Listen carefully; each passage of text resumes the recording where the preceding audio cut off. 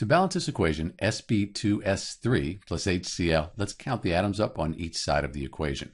We have 2Sb, 3S, 1H, and 1Cl. On the product side of the reaction, we have 1Sb, S1, 2 H's, and then 3 of these Cl's here. I think it might make sense to try to balance the Sb first. I have 1 here and 2 here, so let's put a 2 in front of the SbCl3. So we have 1 times 2.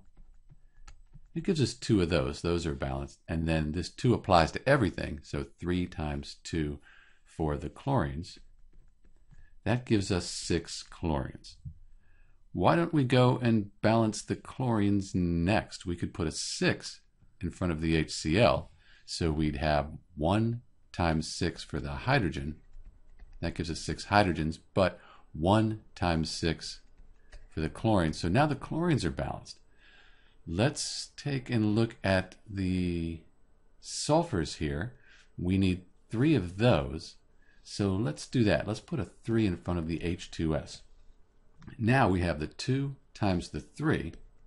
That gives us 6 hydrogens. That actually balances the hydrogens. And then the 1 times the 3, that balances the sulfur. And we're done. This equation is balanced. This is Dr. B with a video for Pushpender there in India. Thanks for watching.